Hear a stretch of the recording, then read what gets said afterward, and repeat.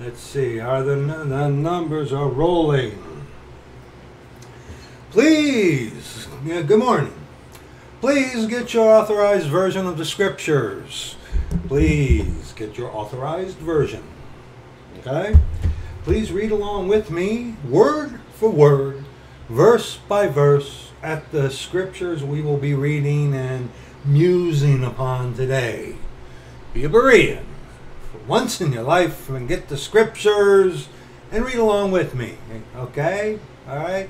Now, there are those who get the scriptures and follow along and stuff. Praise the Lord for that. Okay?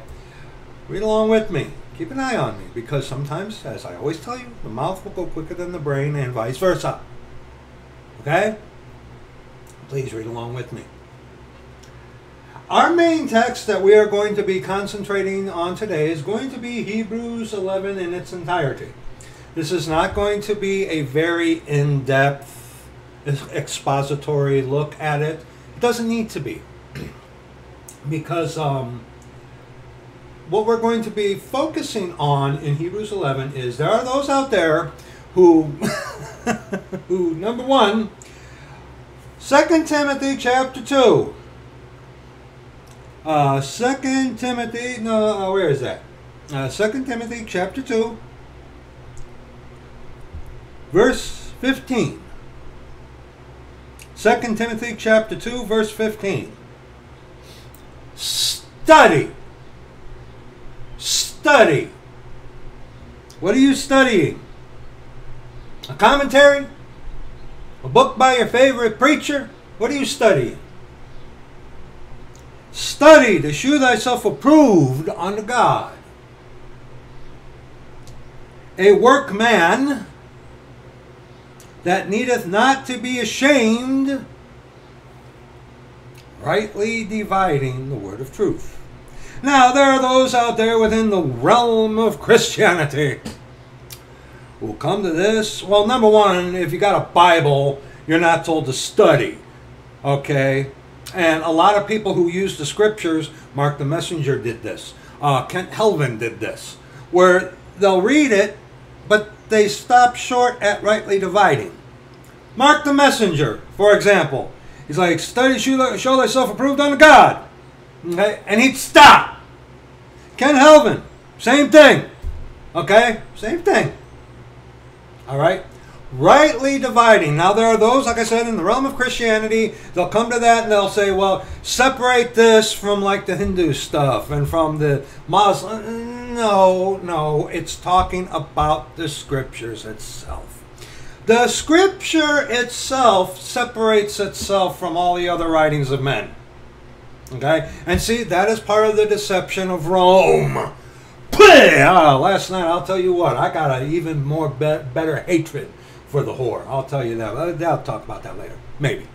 But this is the points more to the vileness of Rome and what they have done, tried to do to God's word by giving you confusion with the Bibles that don't agree with each other and make God look like a laughing stock. Because the Bibles, especially like when you get the mess, okay, the message, blends, Aleister Crowley stuff into something that they claim to be God's word. Okay? All right? The authorized version. Come on. Even you lost people have to admit this. Even you lost people have to admit this. Because what do you point to? I can't understand it. The these, the thous, and the begats. But funny, haha. If we were to go through Romans 1, 2, and 3 specifically, lost man or woman, you sure would understand what was being said to you, wouldn't you? And that's a rhetorical question, because you will, you do. Don't give me this, you can't understand it with the these and the thou. And these are the educated people. These are the people that go to the Jesuit schools, that have the Jesuit degrees. They're educated. They're progressive. Man's getting better. But you can't understand these and thous. Right. Uh-huh. You don't want to. There's a difference. So, in verse 15, In 2 Timothy chapter 2, study to shew thyself approved unto God, a workman that needeth not to be ashamed, rightly dividing the word of truth. Rightly dividing the word of truth. It's talking about itself. The Authorized Version separates itself from the other writings out there, and especially from the Bibles. Okay? The Scriptures itself makes distinction from the Bibles. Okay? Even you lost people. You know, it's like, I'd rather read an NIV because at least I can understand it. Yeah, because it's a book written by men for lost people like yourself. The Authorized Version is written for man. Yes. By God the Father. Who used men's hands to pen it, of course. But the ultimate author of the Authorized Version is God himself. Okay? So it's clearly talking about the Scriptures itself. What does this mean? Salvation changes. God is the same.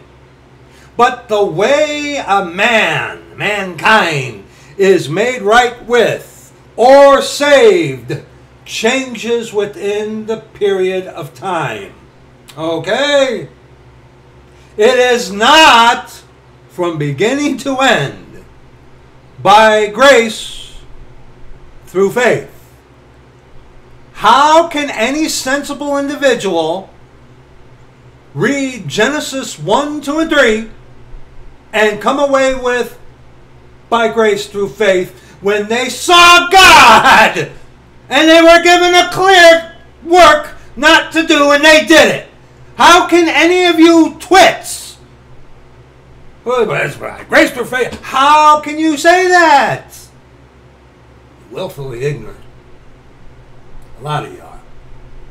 And you know what? I liken willful ignorance, not purposely making a choice, not wanting to know. I call that stupid. I call that stupid. I do. I do. You can fix ignorance. Unfortunately, you can't fix stupid. The only one who can do that is the Lord. The way they were made right in the patriarchal period, right after the Garden of Eden, it's not how we are made right today. A lot of these Christians like to tell you that it's the same. It is not the same, and we're going to look at that today. We are going to look at that today. Okay?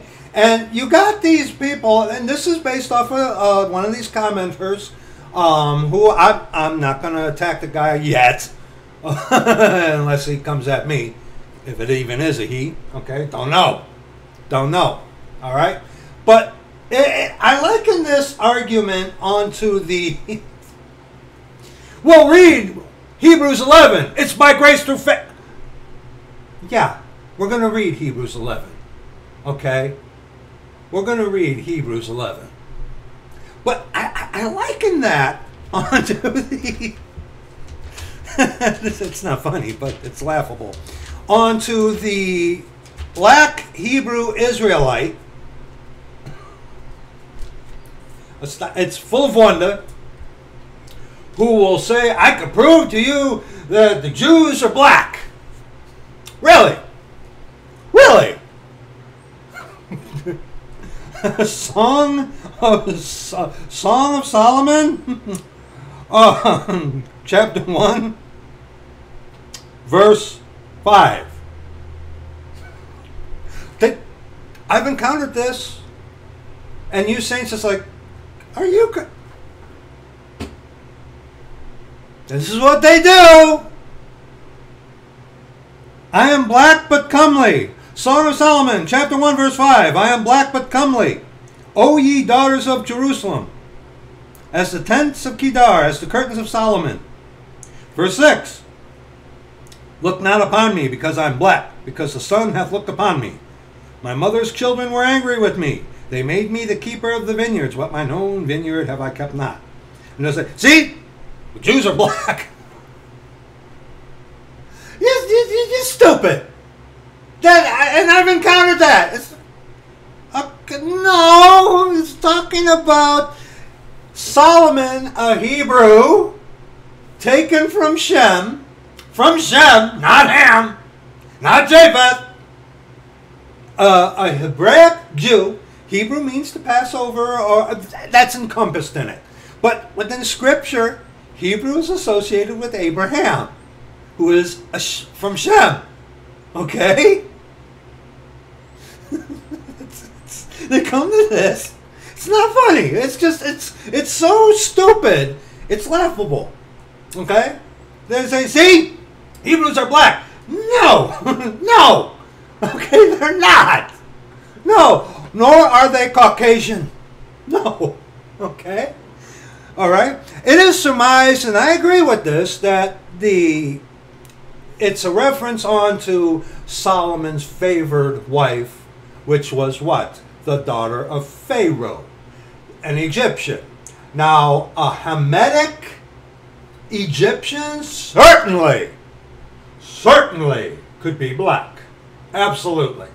Absolutely. Okay? A Hebrew out of Shem? No. No. But see, you people don't read the Scripture. You don't rightly divide the word of truth. You don't. So it's more easier for you who don't read the Scriptures. You go to your little phallus houses and you make idols out of men.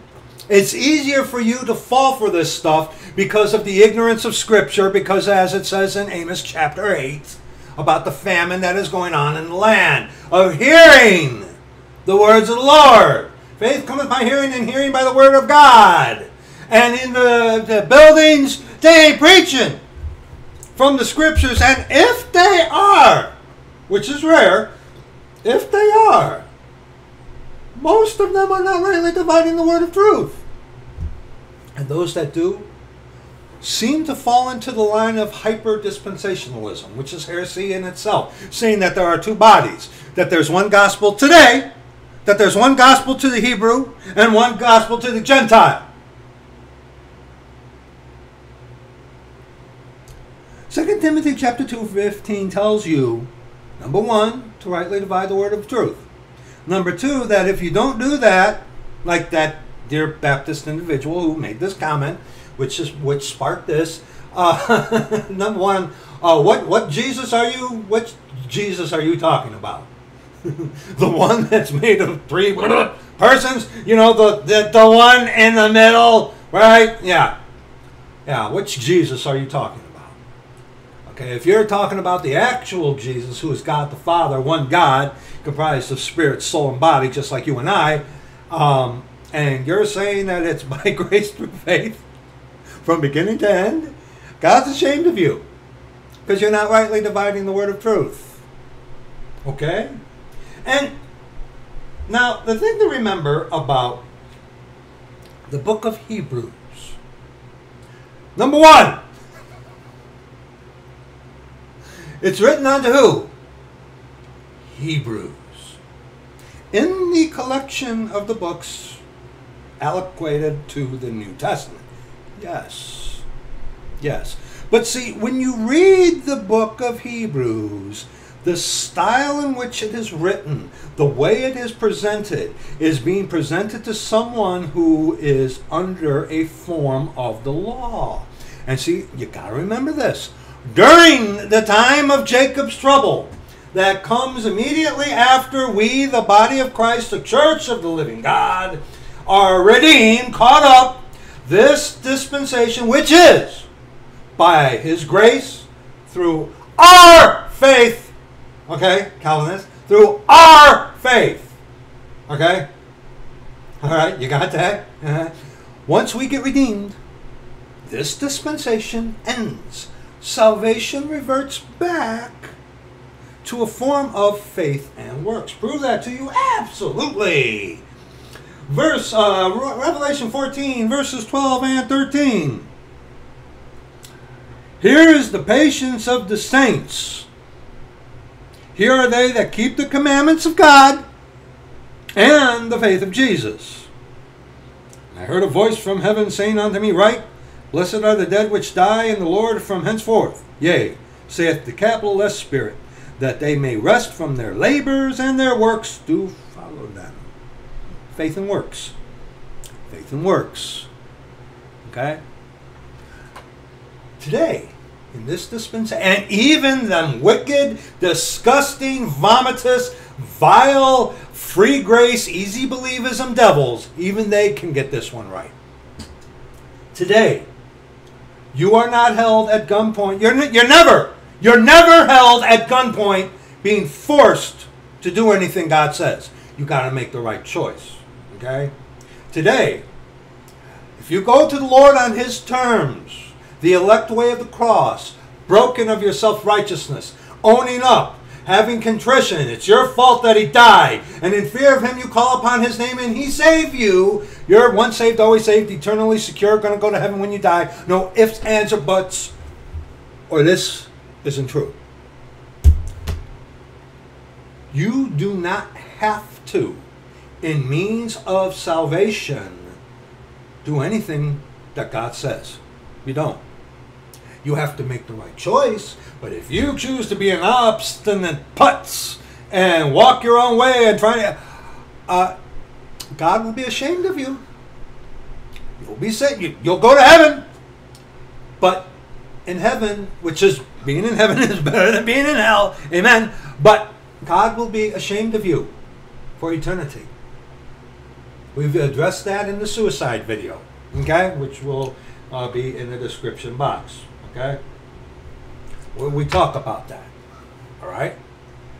You do not have to, as meaning to salvation, salvifically, you don't have to do anything that God says. If you don't, what'll happen? Oh, well, your life will be a wreck. You'll be an embarrassment to God and yourself. Your fruit will stink. You'll be a mess. You'll be a mess. You'll be put on the shelf. And if you get too bad, God will kill you. Okay? God will kill you. All right? All right?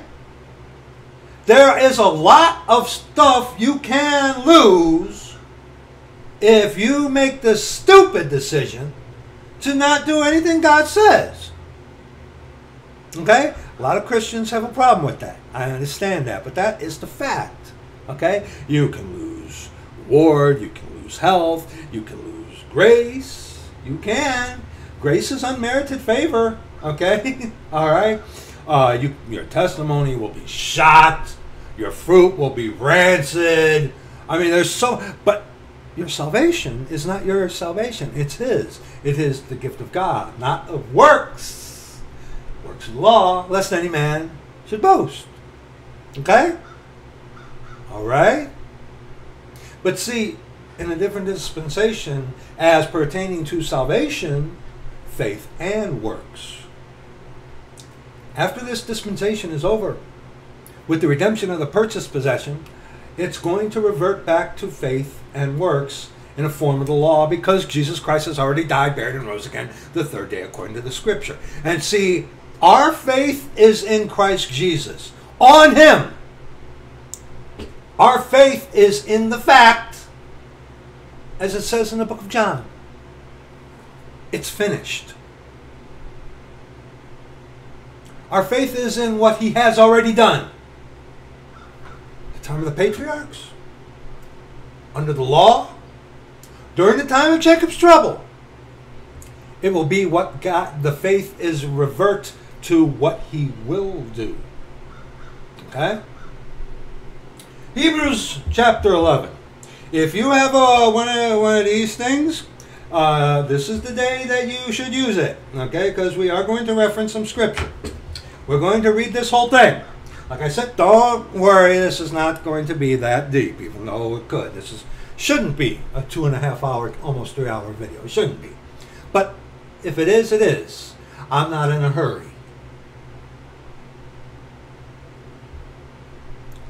Now, what is faith?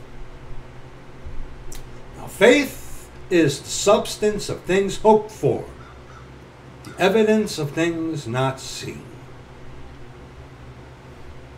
Dear friend, dear Baptist, easy believism twit, whoever, dear Pentecostal, dear Catholic, dear heretic, Garden of Eden,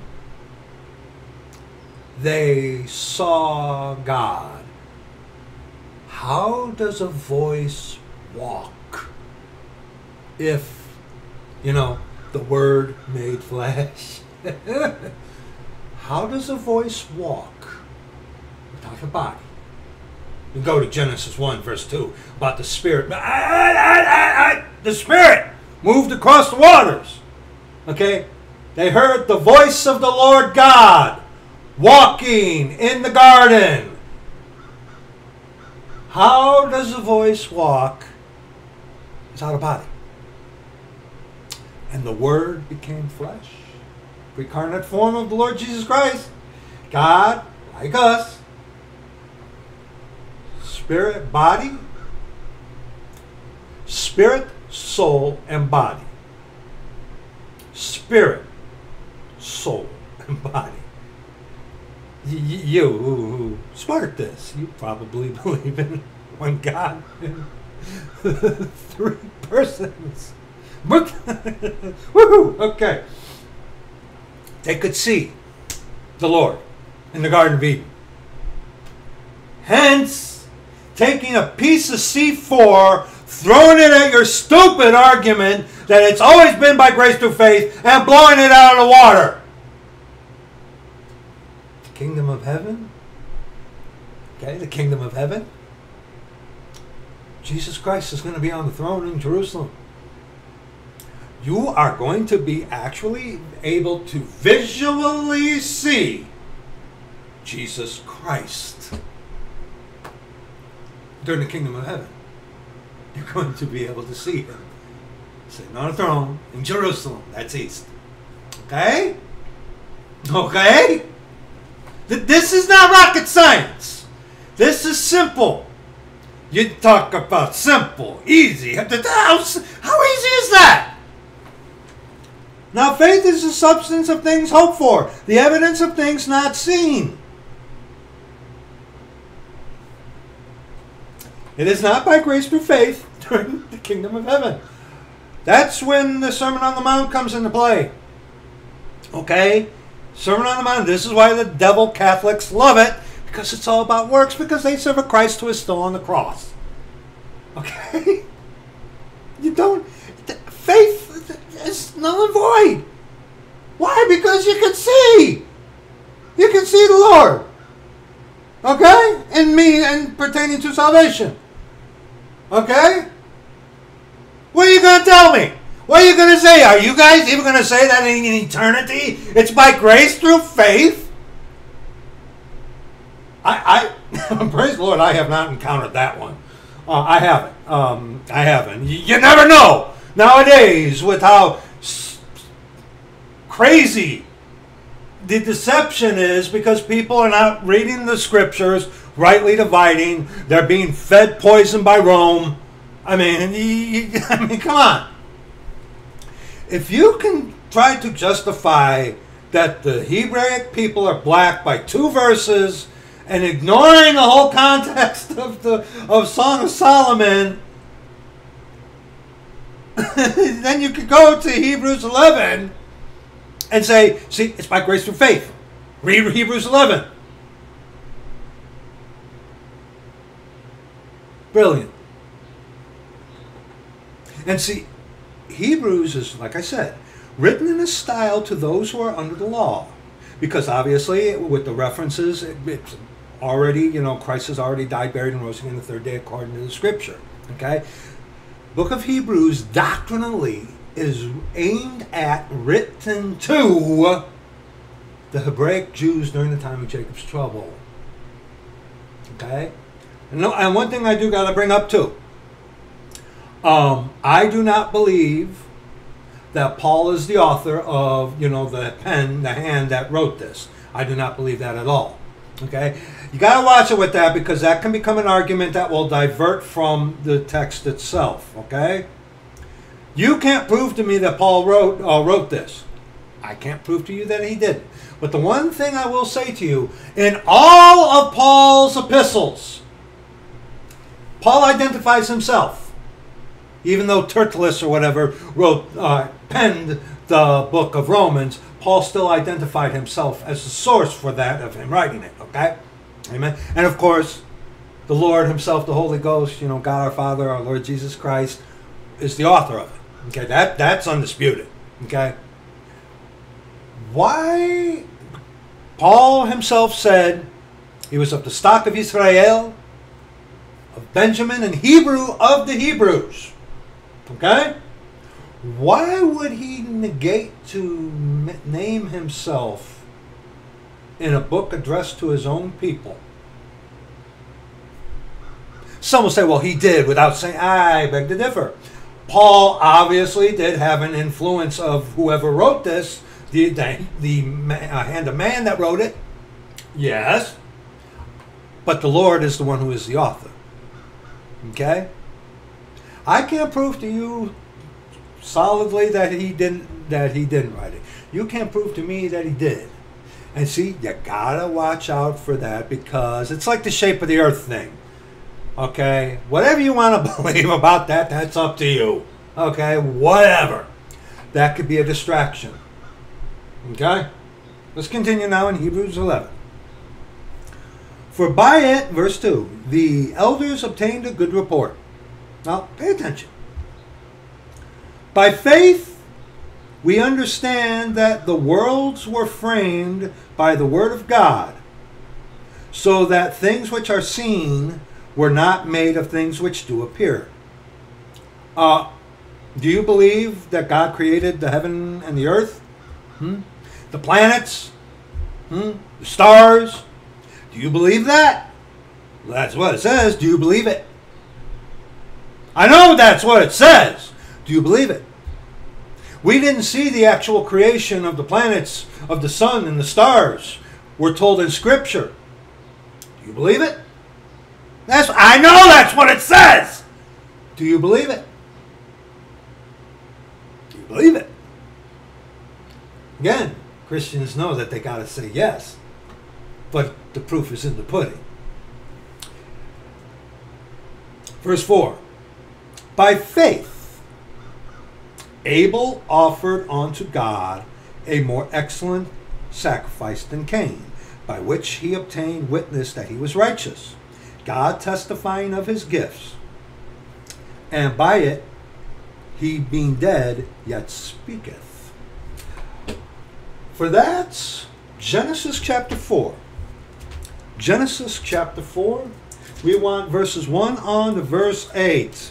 Now, Genesis chapter 4 is significant. Why? Because we see an offering being made. Okay, we see an offering being made. It is immediately after the very first dispensation in Scripture, the Garden of Eden, which was works. It was all works. They saw God. They saw God in the Garden of Eden. They were told, don't do that. They did it. And they were booted out. Even the fake gracers who, like Smackajack, who says that it's by grace through faith in the Garden of Eden. It's like, dude, how stupid are you? How could you say that, seeing that it's clear that they were given one thing to do, a work. A work. But then again, most of those guys believe in one God and 3 persons. Oh boy. Oh boy. All right? Garden of Eden was works. Garden of Eden was works. Period. Period. Hence, taking the C4 and blowing up your stupid little argument that it has always been by grace through faith. That's embarrassing. I feel embarrassed for you when you say that the one guy, he makes that statement and I'm like, dude, listen. Consider before you shoot out of the mouth such a stupid statement like that. Willfully ignorant. Okay? Or ignorant. Hopefully the individual watched it and got his or her head out from betwixt Rome's buttocks. Okay? Alright? But in Genesis 4, verses 1 on to verse 8. And Adam knew Eve, his wife, and she conceived and bare Cain, and said, I have gotten a man from the Lord. And she again bare his brother Abel. And Abel was a keeper of sheep, and Cain was a tiller of the ground. And in process of time it came to pass that Cain brought of the fruit of the ground an offering unto the Lord. And Abel, he also brought of the firstlings of his flock of sheep, and of the fat thereof. And the Lord had respect unto Abel, and to his offering. Offerings. Okay? They offered freely. Yes, they did. But how can you, how? They find a way. They do they do all kinds of gymnastics. There's no way this points to by grace through faith.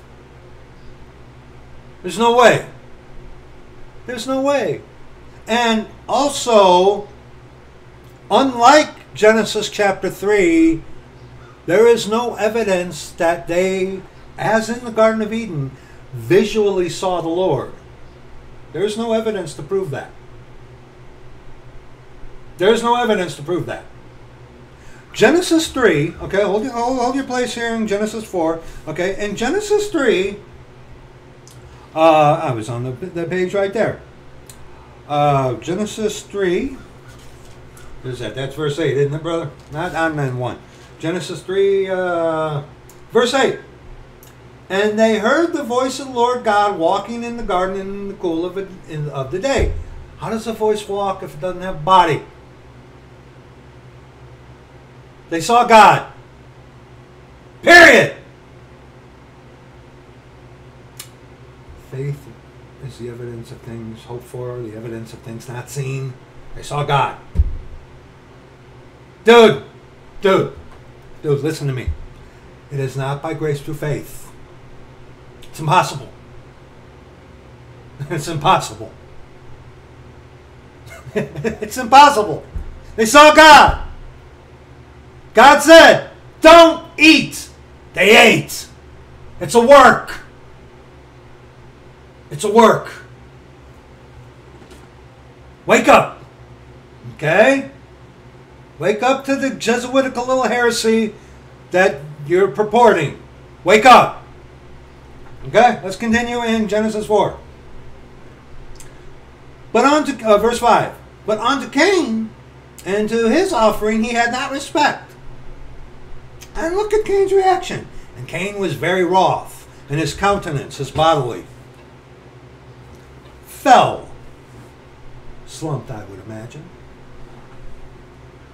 And the Lord said unto Cain, why art thou wroth? Is it possible that the Lord knew what was going to happen? And why is thy countenance fallen? If thou doest well, shalt thou not be accepted? And if thou doest not well, sin lieth at the door, and unto thee shall be his desire, and thou shalt rule over him. Oh yeah. And notice this. Notice this. Okay. That Cain brought of the fruit of the ground an offering unto the Lord. Verse 3. Brought of the fruit. In the Torah here that we're reading, under the law, it was supposed to be the first fruits, right? The first fruits. The very first. In the beginning, God. Okay? Notice that? And Abel, verse 4, he also brought of the firstlings of his flock. Don't miss that. Don't miss that. Don't miss that.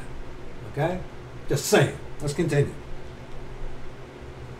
And Cain talked with Abel, his brother.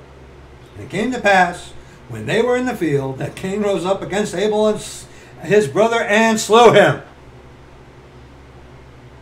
Immediately after the Garden of Eden, this is now the patriarchal period where God Father chose Abraham, Isaac, and Jacob, took them out of Shem to establish the Hebraic line where he himself would come through. Jesus Christ is come in the flesh. Okay? All right, this is the patriarchal period. All right. And also, too, offering. Today, we offer thanksgiving and praise. Okay? Our reasonable service is to align ourselves with the Scriptures and walk according to the Scriptures. Okay? During the patriarchal period, there was an element of works. It was not by grace through faith. Similar. God's grace is in every dispensation, dear friend. Without it, we all go up, like a puff. Okay? But, see, this is what some of you guys don't want to get. Okay? The sleazy believers, their faith is in their actual faith. Just like the metaphysical mind science guys, just like the Pentecostal believe and receive, the name it and claim it people, their faith is in their faith, hence their selves. Okay? The faith of the saints is in what has already been done. It's finished. Death, burial, and resurrection in the blood. Here, it was what was going to be. Not finished yet. That's so simple. We talked to little rugrats who got that. How come you, Mr. Baptist, or whatever you think you is? How come you, Mr. Educated Man, if you are a man, how could you not get that? Huh? How can you not get that? Maybe because you're enwrapped in the spirit of that spirit of Antichrist in your little phallus house. Let's continue in Hebrews 11 now. Verse 5. By faith, Enoch was translated that he should not see death. Taken up. Okay? And was not found because God had translated him. For before his translation, he had this testimony that he pleased God. Okay, what's the next one? Okay. But without faith, it is impossible to please him. Okay? During the patriarchal period, the faith was in what he was going to do. Okay? The faith was in God in what he was going to do. Today, our faith is in God in what has already been done. It's finished. The death, burial, and resurrection. The blood shed on the cross. Amen, amen, amen. Okay? It's finished. It's finished. Okay? All right? And see, during the time of Jacob's trouble, after the redemption of the purchased possession, time of Jacob's trouble, that 7-year period, the Lord is going to be coming back within a 7-year time period. Okay? They don't know the day or the hour. Doesn't say anything about the year, though, does it? Find it. Find it. The day nor the hour. Okay? Once the body of Christ gets redeemed, 7 years. 7 years. Okay? 7 years. You don't know the day or the hour. You don't know the day or the hour. No, you don't. But you have 7 years. Jesus will be coming back. Hence, during the time of Jacob's trouble. Okay? These are they who keep the commandments of God and the faith of Jesus Christ. Okay? And you read about the mark of the beast.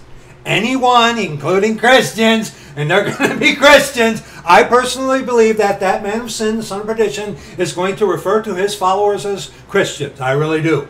I really do. And you who get left behind, you'll see. Okay? But, okay, Christ is going to be coming back.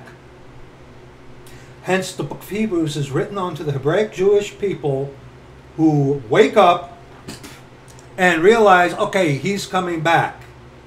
Again, it's reverting back to what he's going to do. Okay? Because you read about the mark of the beast, you take that mark of the beast, it doesn't matter who you are, who you think you are. You are going to hell. That's the only time in Scripture where anything that you do will categorically put you to hell. You'll say about, well, what about the unpardonable sin? That's only applicable when Jesus Christ is physically present, as he will be in the kingdom of heaven. Okay? This sounds like foolishness to you, because you don't rightly divide the word of truth. Okay?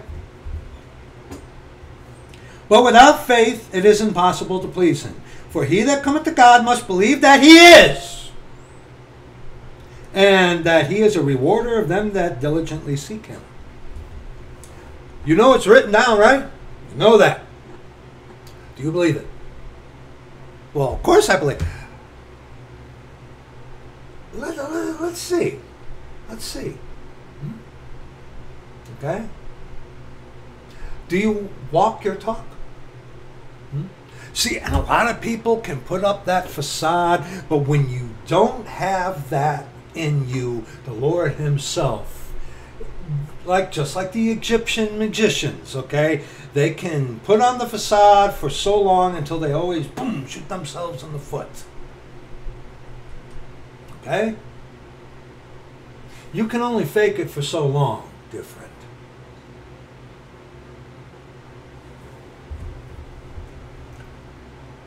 Do you believe what you read? I know you say you do.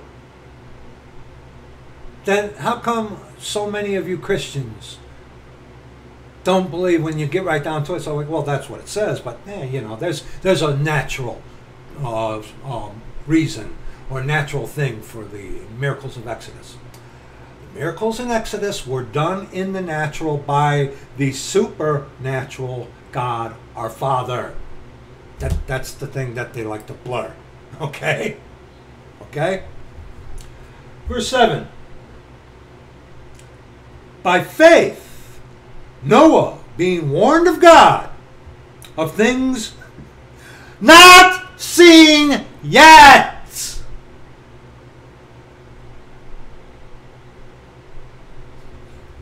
moved with fear, prepared an ark to the saving of his house, by the which he condemned the world and became the heir of righteousness, which is by faith. Okay? By faith. But see, you'll be like, see, that's grace through faith. No, it is not. No, it is not, because you're not putting into the equation. Let's go there. Come on. Genesis chapter 6. He was told to do something. There was an aspect of works involved within the patriarchal period. It is similar to this dispensation, but there was an element of works. You don't like that part of it, do you? And like we have already discussed and proved in many videos, you can be a useless saint and still go to heaven. Yes, you can. Or else the scriptures lie. Genesis chapter 6, verses 13 and 14. All right, Genesis chapter 6, the patriarchal period. Verse 8. But Noah found grace, unmerited favor, in the eyes of the Lord. There you go. See, it's by grace through faith. Verse 14 and 15. Verses 13 on to verse 14. Excuse me. And God said unto Noah, the end of all flesh is come before me, for the earth is filled with violence through them. And behold, I will destroy them with the earth. Here's a work. Here's a work, dear guys, dear friend. Make thee an ark of gopher wood. Room shalt thou make in the ark, and shall pitch it within and without with pitch. Okay? All right? And now look at verse 22 in this chapter. Thus did Noah, according to all that God commanded him, so did he. Now, when you go back to Hebrews 11, dear friends, okay? Go back to Hebrews 11, looking at verse 7, by faith, what was his faith in? In God, what he was going to do. God said, I'm going to destroy everything. Okay?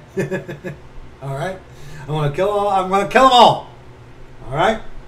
His faith was in God. And Noah found grace in the eyes of the Lord. Yes, he did. Being warned of God of things not seen yet. What God was going to do. what God was going to do. It's finished today. Hence, by grace through faith. Okay? Genius? This is simple stuff. It's you guys that are making it so difficult. You really are. By faith, Noah, being warned of God of things not seen as yet, moved with fear, prepared an ark to the saving of his house, by the which he condemned the world and became heir of the righteousness which is by faith. Okay? Because he believed God and what he was going to do. The difference between, one of the many differences between the patriarchal period and the period today, which is by grace through faith. It was not by grace through faith during the patriarchal period. Noah did work. Okay? He didn't have to. He would have died like everybody else. But moved with fear. Why? Because he believed God and what he was going to do. Okay? Now let's continue. Verse 8. By faith, Abraham, when he was called to go out into a place which he should after receive for an inheritance, obeyed. There's that thing about obedience again. Okay? Today, hey, fake gracer, come on. You guys preach this all the time and sending people to hell. If you are genuinely saved, you can be a cantankerous saint and just make a mess of your life and still go to heaven. See, obedience was part of the patriarchal period. If Noah wasn't obedient, it would have been a problem. If Abraham wasn't obedient, okay, were they forced to do that? Were they coerced? No, they weren't. Show it to me. Okay? Noah could have said no. It would have not gone well, but he didn't. Okay? See, there was an element of you got to do this. Okay? All right? Today, you go the way, the elect way of the cross, and the Lord saves you. You could be one of those cantankerous, useless saints. And it pains me to say that. But that is the reality. Because remember, it's not of coercion. You've got to make the right decisions. Your testimony will be shot up in heaven. The Lord is going to be like, you get away from me. Yeah, you're up here. But get away. It's better than hell. Okay? But the Lord's going to be ashamed of you for all eternity. And if you're a saint, that ought to bother you. If you're a saint, if you're a saved individual, you're okay with the Lord being ashamed of you forever? Forever and ever? I don't think you're a saint. How's that? Okay? I don't think you're a saint. We have weak moments. But, come on. Come on. If you're going to justify your behavior, your sin, with the, well, at least I'll be in heaven, where's the love of God in you? We have weak moments as saints. Yes, we do. I know of one dear individual who had a very weak moment. A saint. Saved individual. Okay? Absolutely. But see, the false springboard off of that.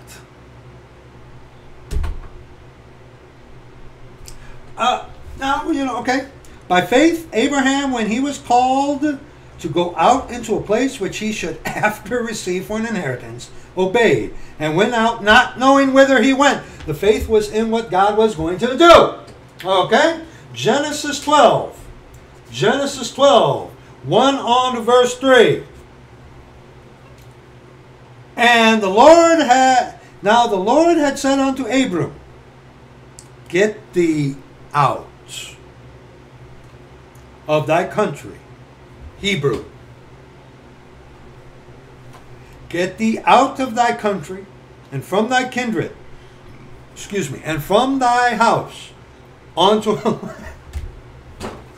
a land I will shew thee.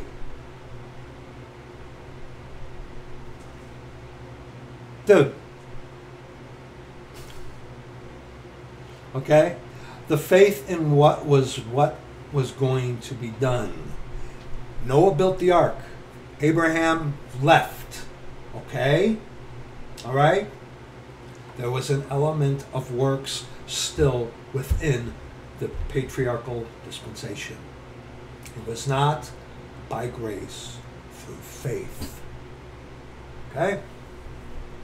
And I will make of thee a great nation, and I will bless thee and make thy name great, and thou shalt be a blessing, and I will bless them that bless thee, and curse him that curseth thee.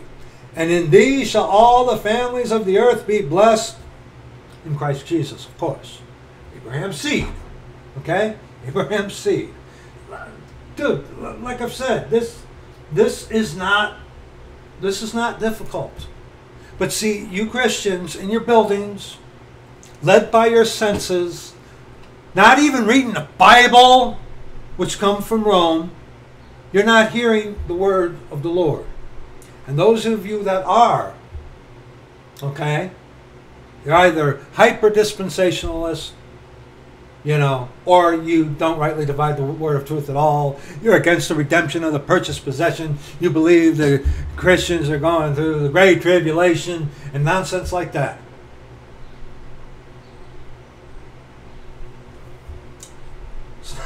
By grace through faith. Okay? You people, you try, when you examine this, and also note that not one New Testament saint is mentioned. Now, what's the logical conclusion? Well, this was during the process of the writing of the scripture for the New Testament, and that is a valid one. Okay, that is a valid. How come no mention of Stephen at least? At least. There are mentions within Hebrews 11 of this current dispensation. Yes, there are. Okay? But all the examples given are Old Testament saints. Why? Because during the time of Jacob's trouble, the Hebraic Jews are going to be reverting back to faith and works, as it were, under the law. See? Hence the way the book of Hebrews is presented. Okay? Let's continue. Verse 9.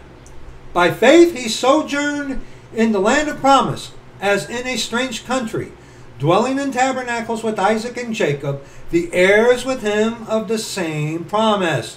The fathers, that is talked about in Romans chapter 11. Okay? We're going to be in Romans chapter 11, of course. We're talking about this, you can't get away from that. In Romans chapter 11, verse 28 and 29, as concerning the gospel, they are enemies for your sakes. But as touching the election, the Hebraic Jews are God's chosen people, even today, okay? They are beloved for the Father's sake. For the gifts and calling of God are without repentance. The Father's sake. By faith he sojourned in the land of promise, as in a strange country, dwelling in tabernacles with Isaac and Jacob, the father's sakes. Abraham, Isaac, and Jacob. Okay? The heirs with him of the same promise. For he looked for a city which hath foundations, whose builder and maker is God.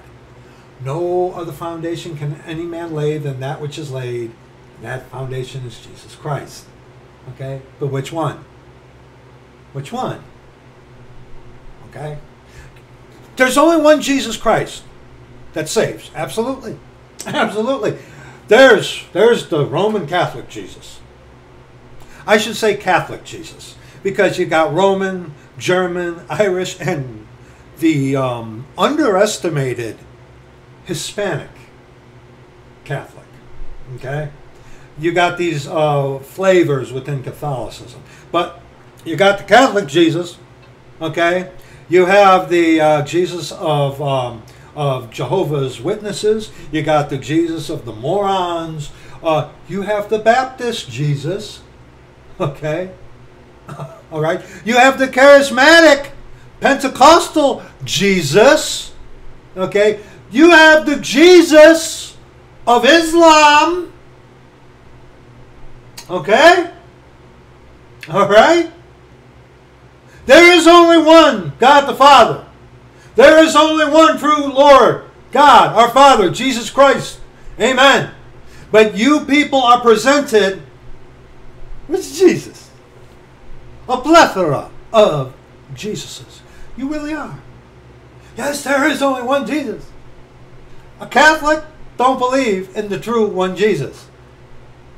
Because the said mention, with the exception of the Pentecostals and the Muslims, and I think also maybe the Mormons, I'm not sure about. No, they go with the three-person. Except for the Pentecostals and the Muslims, those all generally are one God and three persons. It's not the real Jesus. It's not the real God.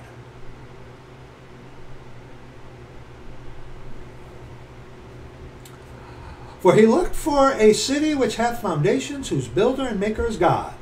Verse 11.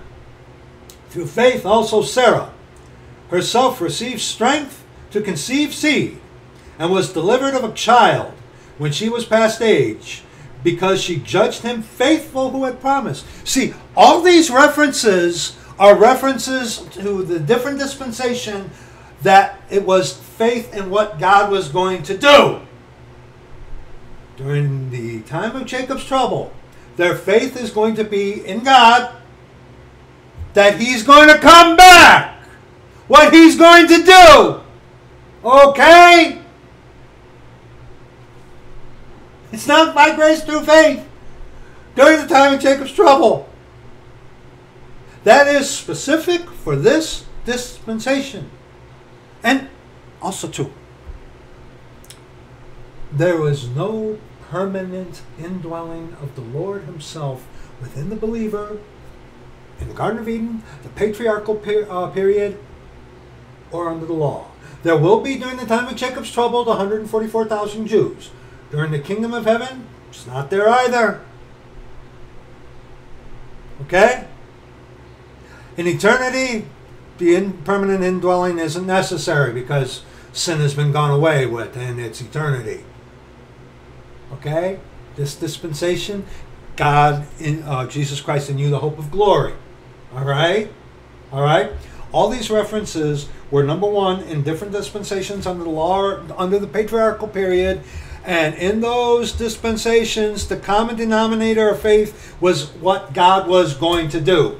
Our faith today, it's finished! Genesis chapter 18. Genesis chapter 18. Not 45, Brad. What are you doing? Genesis chapter 18. All right? Brethren, this topic of rightly dividing cannot be touched on enough. Can't be. Can't be.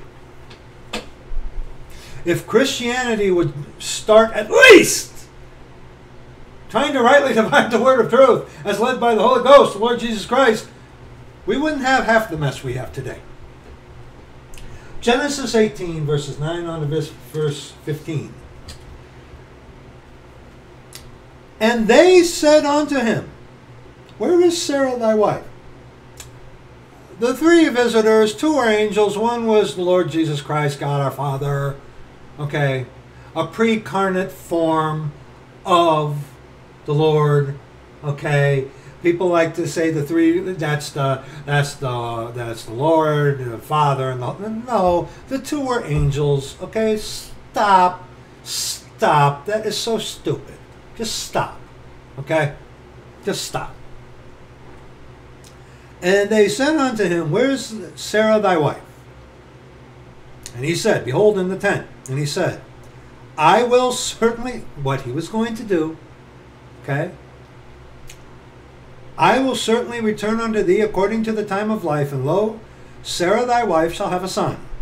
And Sarah heard in the tent door which was behind him. Now Abraham and Sarah were old and well stricken in age, and it ceased to be with Sarah after the manner of women. And you can figure out what that's a reference onto. Okay? The 28, every 28 day crazy. Okay, thank you. Therefore Sarah laughed within herself, saying, after I'm waxed old, shall I have pleasure, my Lord being old also? Grinders cease, because they be few, and goeth about into his long home. And the Lord said unto Abraham, wherefore did Sarah laugh? Saying, shall I of a surety bear a child which am old? Is anything too hard for the Lord? At the time appointed, I will return unto thee, according to the time of life, and Sarah shall have a son. And Sarah denied, saying, I laugh not, for she was afraid. And he said, the Lord, nay, thou didst laugh. And in Genesis 21 now, verses 1 on to verse 5, what God will do. Okay? All right? Element of a work. Element of a work. All right? And the faith of Sarah was in what God was going to do, as opposed to today, our faith is in what has been done. See, that's grace through faith. It's finished. Okay? All right? That's for this dispensation. There was no permanent indwelling of the Holy Ghost in any of these people. Permanent indwelling. Okay? The blood of the cross was not shed yet. Okay? They were not looking forward to the cross from the beginning of Scripture. They were not. There were references onto it, yes, but they were not looking towards it or forward to it. Like Mr. Stephen Anderson and a lot of you Baptists like to believe, apparently. Okay? It was not like that. Not at all. Okay? And the Lord visited Sarah as he had said. And the Lord did unto Sarah as he had spoken. For Sarah conceived and bare Abraham a son in his old age, at the set time of which God had spoken to him. And Abraham called the name of his son that was born unto him, whom Sarah bare to him, Isaac. And Abraham circumcised his son Isaac, being 8 days old, as God had commanded him. And Abraham was 100 years old when his son Isaac was born unto him. Okay? See, that is the one thing that you guys, when you go to try to say that during the patriarchal period, it's no, it isn't. No, it isn't. The death, burial, and resurrection. How can you miss that? The death, burial, and resurrection hadn't come. They were looking forward to it. No, they weren't. No, they weren't. There was no permanent indwelling of the Holy Ghost. That wasn't there. Now, there are very big similarities, but those gnawing, nagging differences you guys like to avoid. Okay? Now let's continue. Hebrews 11 verse 12. Therefore sprang there even of one, and of him as good as dead, so many as the stars of the sky in multitude, and as the sand which is by the seashore innumerable. These all died in faith, not having received the promises, but having seen them afar off, and were persuaded of them, and embraced them, and confessed that they were strangers and pilgrims on the earth. Dude, you read verse 13. How could you come to this and say, well, see, this proves that from beginning to end it's by grace through faith? How can you be, are you, come on. Come on. Come on. That's like saying that the Hebrews are black because of those 2 verses in Song of Solomon.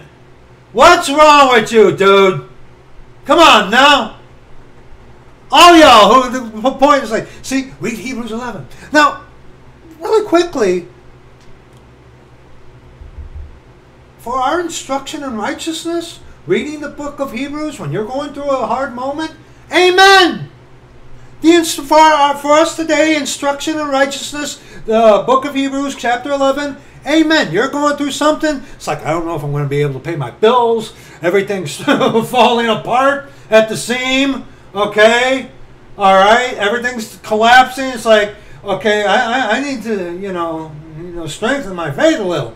You read this for instruction in righteousness. Absolutely. But to come to this, to try to say that, to prove that in every dispensation is by grace. Stupid. Absolutely stupid. And people are believing that, though. Why? Because they're not being heard. They're not hearing the word of God. They're in a phallus house. They got Jesus in their heart.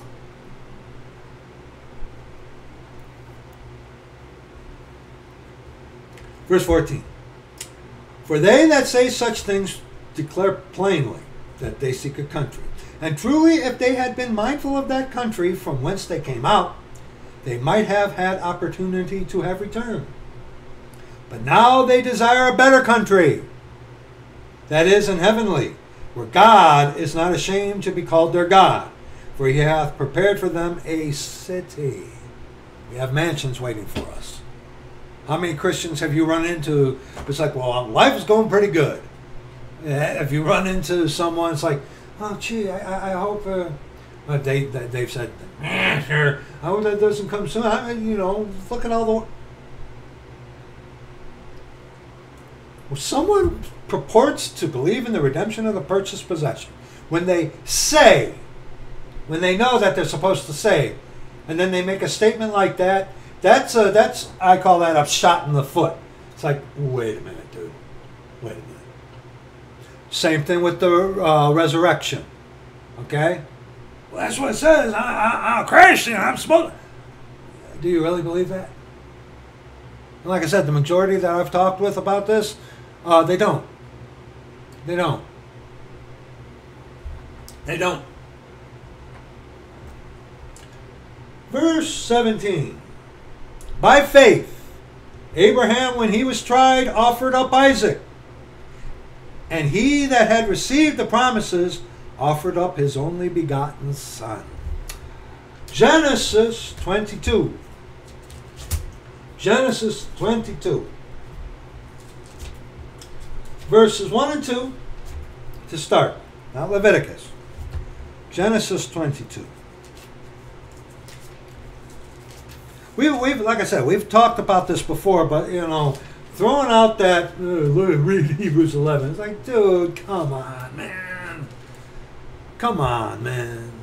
Please. You're embarrassing yourself. You really are. Genesis 22, verses 1 and 2. And it came to pass after these things that God did tempt Abraham. God tempted them. In the description box, why did God tempt Abraham? Brother, you don't need to be afraid when someone gets that, oh, well, you said God don't tempt anyone. He tempted Abraham. Watch the video.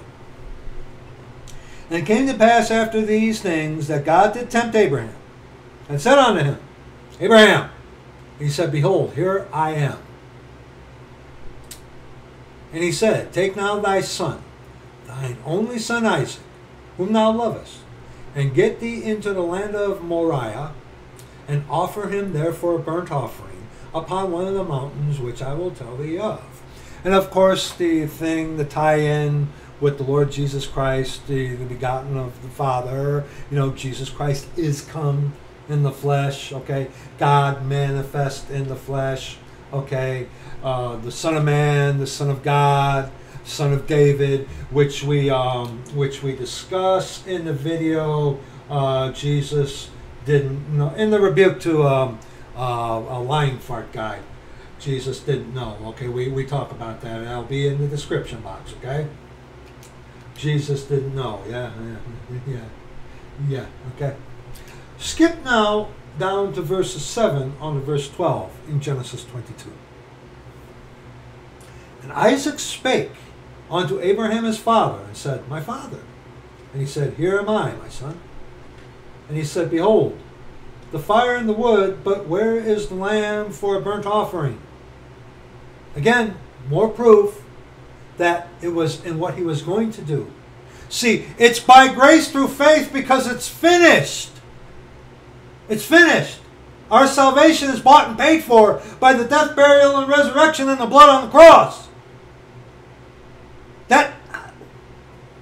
You think you got that part of it, but you tried to apply that for other dispensations when it wasn't there? You're a heretic. You're a heretic. Okay? You are. In one sense, I don't blame you, because look at this joke called Christianity. Look at it. Okay? But when you start to perpetuate that lie and call saints the heretics for teaching the truth of God's word, that's where the issue comes in. Okay? That's why I'm being harsh. Okay? That's why I'm being harsh. Verse 8. And Abraham said, my son, God will provide himself. Himself. Don't look at me. Look at the scripture. Himself a lamb for a burnt offering. So they went both of them together. And the Bible's just totally messed that up. Why? Because that's a point to one God comprised of spirit, soul, and body. Who was on the cross? Huh? Who was on the cross? Which one? Okay? Like I said, this is not rocket science. Okay? Beg your pardon, I'm writing down things from the description. Okay? Let's continue. Verse 9. And they came to the place which God had told him of. And Abraham built an altar there, laid the wood in order, and bound Isaac his son, and laid him on the altar upon the wood. And Abraham stretched forth his hand, and took the knife to slay his son. And the angel of the Lord called unto him out of heaven, and said, Abraham, Abraham! And he said, Here am I. Verse 12. And he said, Lay not thine hand upon the lad, neither do thou anything unto him. For now I know that thou fearest God, seeing thou hast not withheld thy son, thine only son, from me. I have encountered on several occasions, God knows everything. God lives outside of our time, so he can see the beginning to the end. He knew what was going to happen.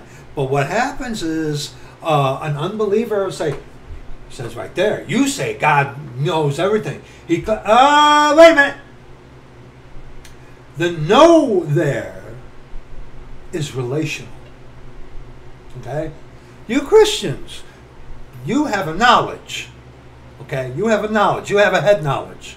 Okay? Some of you do. A lot of you don't. But some of you do. Of the Lord. Okay? We've addressed this already this week pretty hard. Okay? The know here is relational. Relational. Experiential, however you pronounce that. Okay? The knowing there is not the head knowledge. The know there, for now I know. He experienced. He knew Abraham was going to do this. Clearly. Okay? He knew that. All right? God knew that. He's like, whoa, whoa, whoa, whoa, whoa. That's enough. Okay?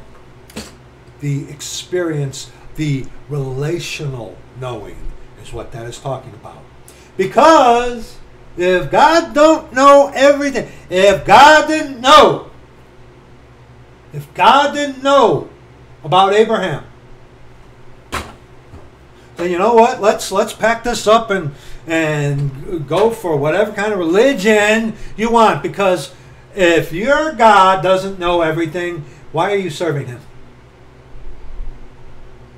The know there, dear friend, is relational, not the head knowledge. Okay? All right? Like I said, we discussed that in depth in other videos. Okay? Now let's go back to Hebrews chapter 11. Picking up at verse 18. of whom it was said that in Isaac shall thy seed be called. Not in Ishmael, you dear Ishmaelites, okay? Even though Ishmael was the firstborn. It's in Isaac, okay? Accounting that God was able to rise him up, even from the dead, from whence also he received him in a figure.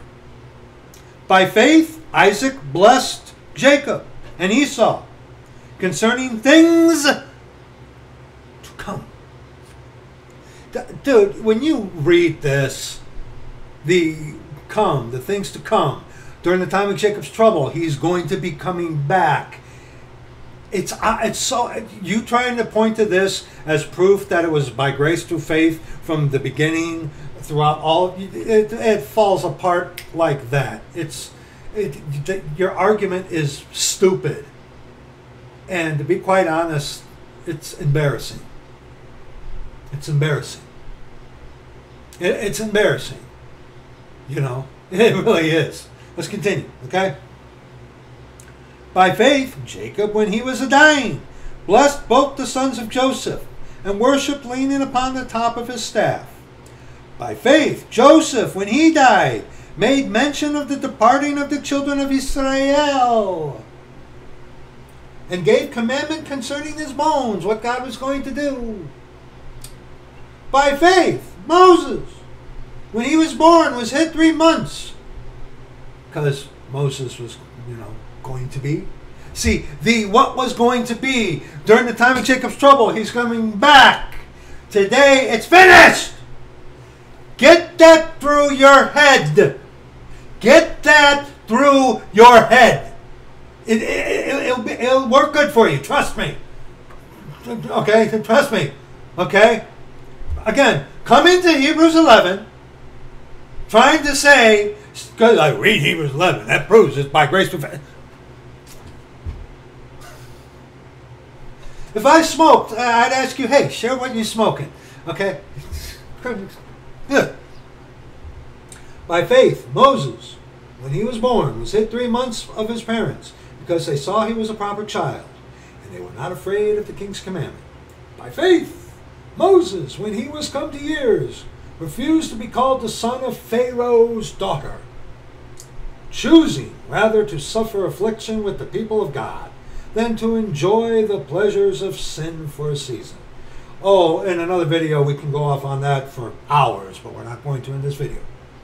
Verse 26, esteeming the reproach of Christ greater riches than the treasures in Egypt, for he had respect unto the recompense with the sea, a noun of the reward.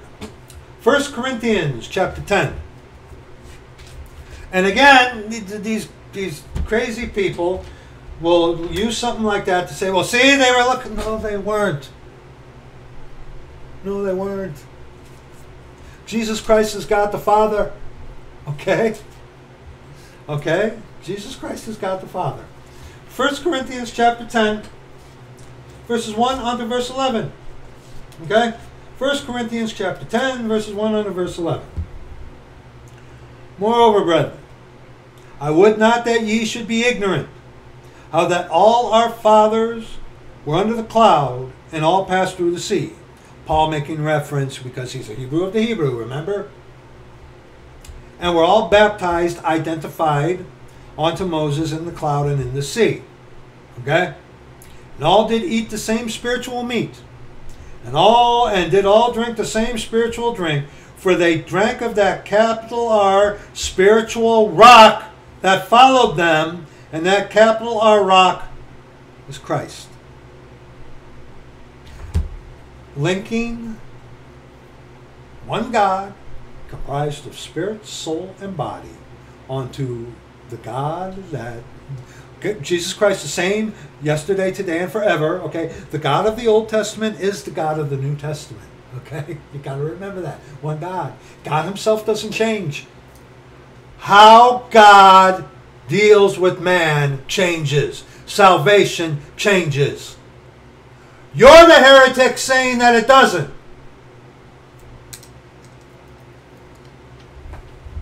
But with many of them God was not well pleased, for they were overthrown in the wilderness.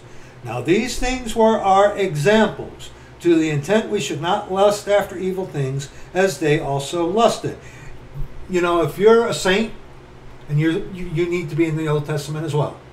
If you're neglecting the Old Testament and your reading of Scripture with the Lord, you are crippling yourself. Okay? You need to read the Old Testament as well. You need to encompass that.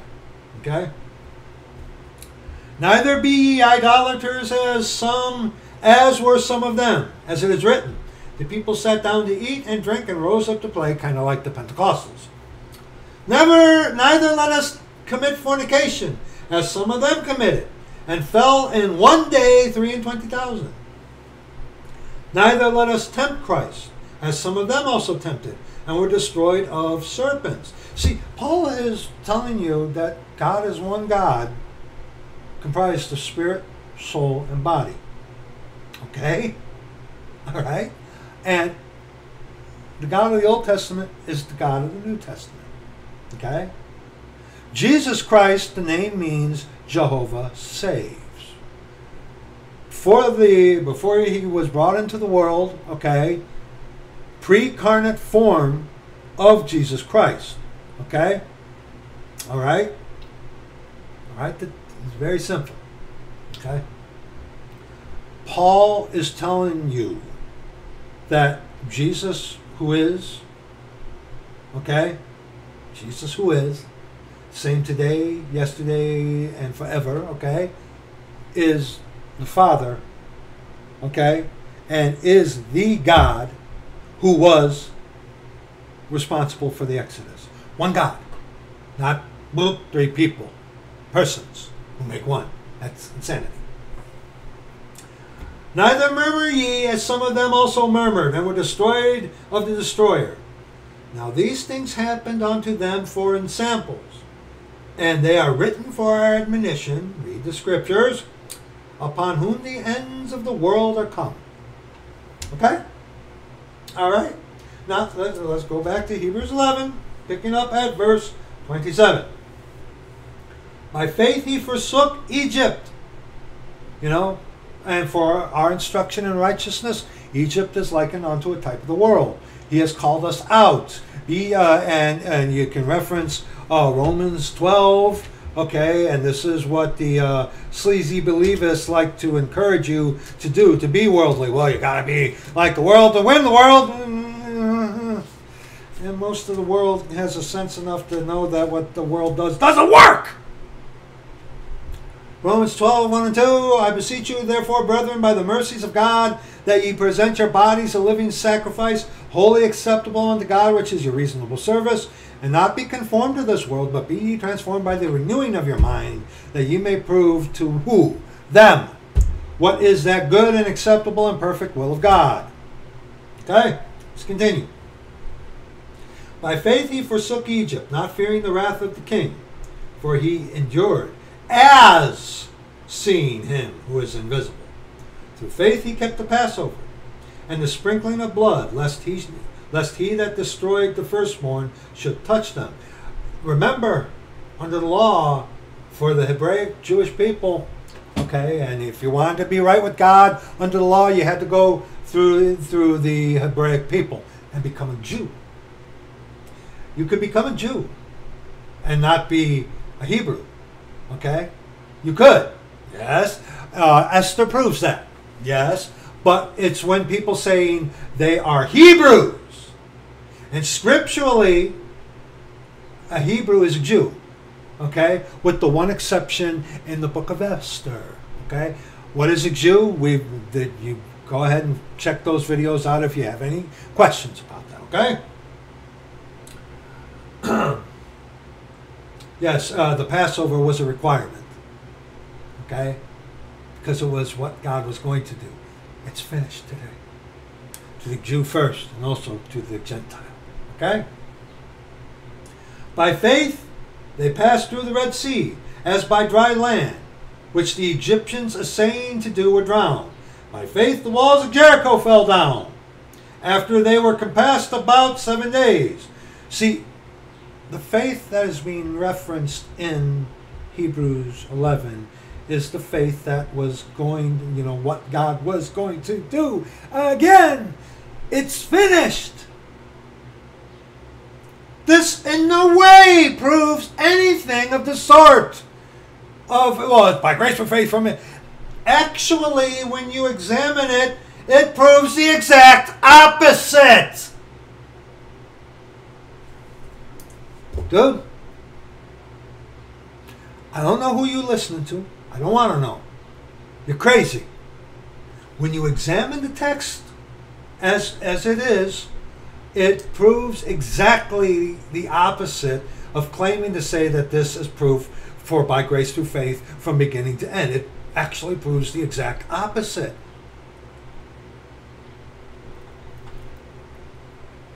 That's your Christianity for you, man. There's your Christianity. That's your phallus house church building that comes from Rome. There you go. There you go. There you go. By faith, the harlot Rahab perished not with them that believed not, when she had received the spies with peace. And what more shall I say? For the time would fail me to tell of Gideon. Okay? Look at Gideon. Okay? And of Barak. And of Samson, Dunderhead. And of Jephthah. Of David also. And Samuel. And of the prophets.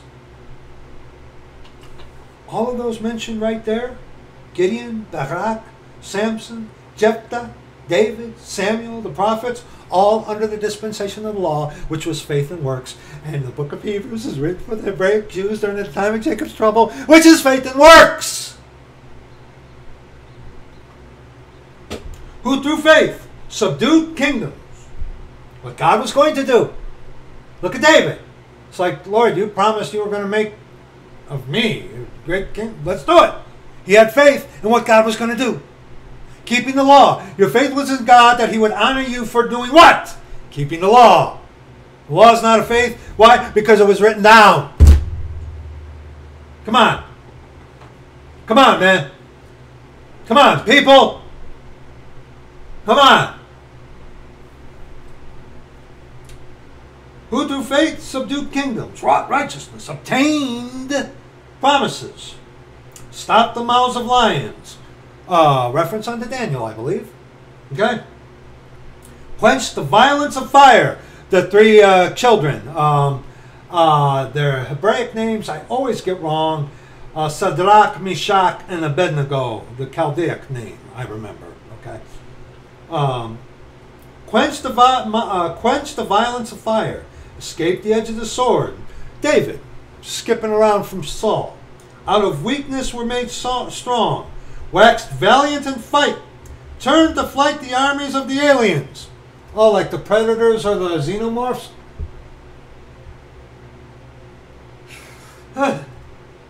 Women received their dead raised to life again.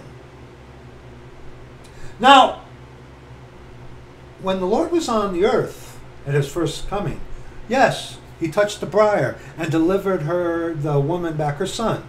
Okay? But also in the Old Testament, you do see in 1 Kings 17, also, write these down. We're not going to go through them today. We're not. Okay? Just write these down. Here's your homework assignment. Okay? You want me to go through that, don't you? Fine. Okay? But let's read the verse. Verse 35. Okay? Women received their dead raised to life again, and others were tortured, not accepting deliverance that they might obtain a better resurrection. Now that's the tie-in for us in this dispensation as well. But also look at, the prophets, how they were handled by Israel when the prophets told them, like Hosea, preaching contrary to what Israel at that time. It is said, no proof in Scripture, of that Isaiah was sawn in half. And of Ezekiel and Jeremiah, how they died horrific deaths. But you can also tie that in for us, the saints of today, especially when you go to Satan's church and pass out tracts. Wow. Yesterday was a wonderful day. It really was an extraordinary day yesterday. This whole week, okay? So you can tie that in with today. But the context lends itself more rather to the Old Testament example. But yes, with that verse, you can tie that into for today. Absolutely. Absolutely. For instruction in righteousness specifically. But go to 1 Kings chapter 17. Okay? Go to 1 Kings chapter 17. Okay? 1 Kings chapter 17. Verses 17 on to verse... on to the close. And it came to pass after these things that the son of the woman, the mistress of the house, fell sick. And his sickness was so sore that there was no breath left in him. And she said to Elijah, What have I to do with thee, O thou man of God? Art thou come unto me to call my sin to remembrance and to slay my son? And he said unto her, Give me my son, give me thy son. And he took him out of her bosom and carried him up into a loft where he abode, and laid him upon his own bed. And he cried unto the Lord, and said, O Lord my God, thou hast also brought evil upon this widow. Hast thou also brought evil upon this woman, this widow, with whom I sojourn, by slaying her son? And he stretched himself upon the child 3 times, and cried unto the Lord, and said, O Lord my God, I pray thee, let this child's soul come into him again. And the Lord heard the voice of Elijah. And the soul of the child came into him again, and he revived. Okay? And Elijah took the child and brought him down out of the chamber into the house, and delivered him unto his mother. And Elisha said, See, thy son liveth. And the woman said to Elijah, Now by this I know that thou art a man of God, and that the word of the Lord is in thy mouth. Okay? Alright, what was that? 2 Kings 4. 2 Kings chapter 4. Alright? 2 Kings chapter 4. Old Testament, and of course, we're not going to cover the ones with the Lord and Peter and Paul. You know, Eutychus brought him up. You know, Paul, Peter with Dorcas, the Lord, you know, obvious. Okay? But 2 Kings chapter 4. Oh, this is Elisha. Elisha, the successor of Elijah. Okay? All right. Let me see. Verses 19 and 20. And he said unto his father, My head, and said to a lad, Carry him to his mother. And when he had taken him and brought him to his mother, he sat on her knees till noon, and then died. Okay? All right. And I don't want to read this whole thing because, like I said, I didn't want this to be that long. Okay? Oh, okay, and then Elisha, verses 32 on to verse 37. And when Elisha was coming to the house, behold, the child was dead, and laid upon his bed. He went in therefore, and shut the door upon them twain, and prayed unto the Lord. And he went up, and lay upon the child, and put his mouth upon his mouth, and his eyes upon his eyes, and his hands upon his hands. And he stretched himself upon the child, and the flesh of the child waxed warm. Then he returned, and walked in the house to and fro, and went up, and stretched himself upon him, and the child sneezed 7 times, and the child opened his eyes. And he called Gehazi, and said, Call this Shunammite. So he called her. And when she was come in unto him, he said, Take up thy son. When she went in then she went in and fell at his feet, and bowed herself to the ground, and took up her son, and went out. And 2 Kings 13, 20 and 21. Okay? 2 Kings 13, 20 and 21. And Elisha died, and they buried him. And oh, and by the way, Elisha died of sickness. Guess he didn't have faith, huh? And the bands of the Moabites invaded the land at the coming in of the year. And it came to pass as they were burying the man, that behold, they spied a band of men. And they cast the man into the sepulchre of Elisha. And when the man was let down and touched the bones of Elisha, he revived and stood up on his feet. And of course you can tie that in with Ezekiel's about the dry bones, about a dead body touched the bones and brought back to life. I mean, there's so much you can tie into that. But in death, the bones of Elisha brought a guy back to life. Okay, so go back to Hebrews 11. Okay, Hebrews 11. All right, let's finish this up. Let's read verse 35 again. Women received their dead raised to life again, and others were tortured, not accepting deliverance, that they might obtain a better resurrection. And the resurrection, of course, is mentioned in the resurrection of the dead. So like I said, 35 you can tie in with today. Yes, you can. Okay, but we read the whole context as we have. It proves the opposite of you trying to say, you read this to prove that it's by grace through faith in every dispensation. You're nuts. You're nuts. The scripture proves you wrong. And others had trial, the Lord Jesus Christ, of cruel mockings and scourging, yea, moreover of bonds and imprisonment. Also Paul. Okay? They were stoned, Paul. They were sawn asunder, apparently as Isaiah was, and also other of the prophets. Were tempted. Elijah, James talks about that, okay? Were slain with the sword. Zechariah, okay? The son of Jehoiada. Okay? Syllables. That's an inside thing, okay? They were stoned, they were sawn asunder, were tempted, were slain with the sword. They wandered about in sheepskins and goatskins, being destitute, afflicted, tormented, of whom the world was not worthy. They wandered in deserts and in mountains and in dens and caves of the earth. And remember, part of the punishment of Israel for not believing that God was, again, in Numbers, where the Lord, the first time to get the promised land, it's like, there's a promised land, I'm going to give it to you. Trust me, let's do this. The faith was to be in God, that he was going to do what he said he was going to do, give them the promised land. Okay? It's another great example of it. All right? So they wandered around for 40 years. Okay? All right? And these all, having obtained a good report through faith, received not the promise. Now, the promised land, yes. We are promised today eternal life. Once saved, always saved. The examples we looked at in Scripture here,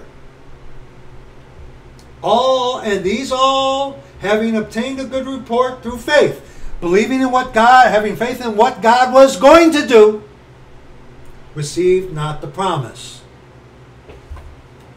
The promise of God is what? We come to him on his terms, the elected way of the cross. He saves us. We're sealed into the day of redemption. Once saved, always saved. What do you do with verse 39, Jack? That one verse. You say Hebrews 11 proves it's by grace through faith from beginning to end. What do you do with that?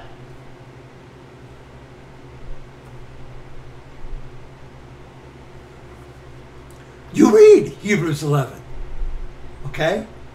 Rightly dividing. Dude. Dude, come on. Come on. You're making a rear end of yourself by saying that, read that, it proves it's by grace.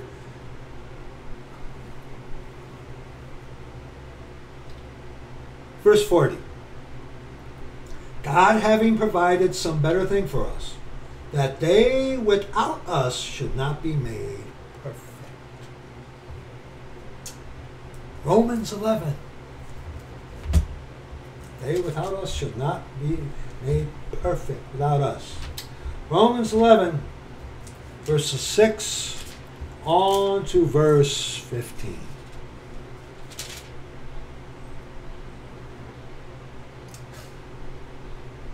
And if by grace then it is no more of works, works of law, the works that we have already examined. Okay? Yes, you're right. The law was not written, binding or whatever, written during the time of the patriarchs. But come on, we've proven, it's proven that works, obedience was a requirement. Obedience was a requirement. Okay? You go the elected way of the cross. He saves you and seals you. You're not being forced to do what God says. They weren't forced back then, but during the patriarchal period, there was that element of works with obedience, or else, but you know. And if it be by grace, then it is no more works. Otherwise, grace is no more grace. But if it be of works, then it is no more grace. God's grace is in every dispensation. Okay? All right? By grace, through faith, is for us today. Period. It wasn't in the Garden of Eden. It wasn't during the patriarchal period. It wasn't during the law. It will not be during the time of Jacob's trouble, nor the kingdom of heaven.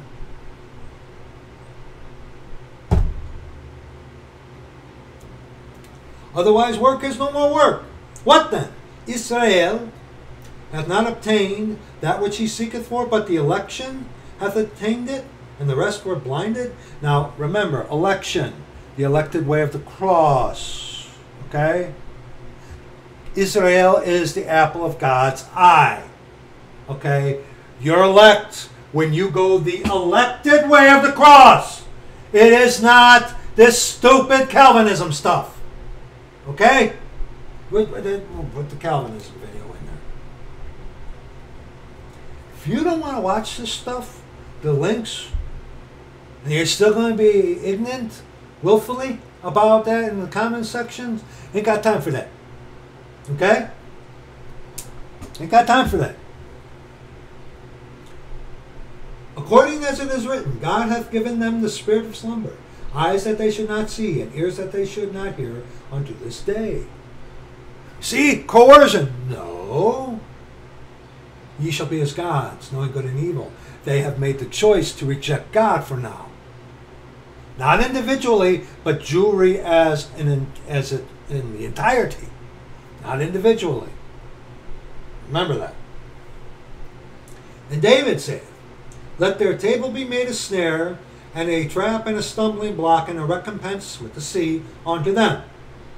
Let their eyes be darkened, that they may not see, and bow down their back always. I say then, have they stumbled that they should fall? God forbid. But rather through their fall, salvation is come unto the Gentiles, Japheth, Ham, okay? And those of Shem. Remember, the Hebrew is taken out of Shem. They are of Shem. But you know, you got the Asiatics like the Korean, those from Thailand, China, Japan, okay? And you know what's interesting about the Asiatics when you talk with those of Shem like that? You see, I've noticed a lot of similarity in their stubborn pride about not wanting to accept the gospel of Jesus Christ. Okay? And just like the Hebrew, you know, you speak to a Korean or a Chinese man who are zealous for their traditions, it's kind of like talking to a Hebrew. Okay? Why? Because they are both derived of the same Shem. But remember, the Hebrew is taken out of Shem. Don't forget that. Okay? Not of Ham. Not of Japheth. You can be a Japhethian Jew. Yes, you can. You can be a Hamite Jew. Yes, you can. Yes, you can. It's impossible to be a Japhethian Hebrew. It's impossible to be a Hamitic Hebrew. It's impossible. Okay? I say then, have they stumbled that they should fall? God forbid. but rather through their fall salvation is come unto the Gentiles, for to provoke them to jealousy. Is Israel, the Hebraic Jew, jealous of that?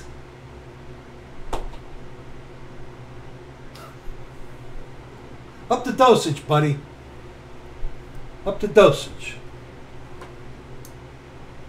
Up the dosage. Now, if the fall of them be the riches of the world, and the diminishing of them the riches of the Gentiles, how much more their fullness? Amen. It is a sight to behold when you see a brother, a Hebraic Jew, who, I understand this, it's like, I'm not, no, I'm a Messianic Jew. Okay? That's fine. That's fine. Most of the Hebraic people that I have encountered, they have a rightful problem with being labeled a Christian. Okay? For many reasons. But that zeal that is, that, like Paul, he had that zeal there, but at first it was misguided in the wrong place. The Lord gets a hold of him and saves him. Paul puts that zeal, that Hebrew of the Hebrew, zeal, into the right area. Okay? When you encounter a brother who is a Hebraic Jew and of the Church of God, that's when you say, you go, I ain't saying nothing. Go ahead, brother. Go ahead. Preach it. Go right ahead. I'm just going, wow. Wow. I mean, that, if you've never seen that in action, if you've never seen that Hebraic zeal actually focused on the Lord in a witnessing say, wow. Wow. Wow. You think I get uppity. I do. Huh? You know. You think you think I got sometimes, the stones. I do, yeah, sure. Like I said. And I also, like I said, also equate that also onto like a lot of our enemies who have all this zeal for Satan. If the Lord saved them, and that zeal that they used to attack the body of Christ were actually towards the actual Lord. Wow! Wow! Look, amen, brother. Now, if the fall of them be the riches of the world, and the diminishing of them the riches of the Gentiles, how much more their fullness? For I speak to you Gentiles, inasmuch as I am the apostle of the Gentiles, I magnify mine office. If by any means I may provoke to emulation them which are my flesh, and might save some of them. The emulation meaning that they would follow the example of his faith as going to the Lord, not be a carbon copy of Paul himself. Okay? Paul never taught that. Paul never preached that. Paul gave the example of his faith. Okay? That is the example of Paul. He is our example. We are to, how Paul followed Christ. Okay? To the Jew first, and also to the Greek. Greek is a Gentile. You read Romans chapter 1. Okay? All right? To the Jew first, and also to the Greek. Greek is a Gentile. Okay? For if the casting away of them be the reconciling of the world, what shall the receiving of them be but life from the dead? Israel reborn. And that's going to be the context of the kingdom of heaven. And that is it for this little video.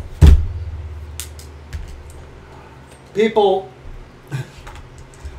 Hebrews 11 is incredible.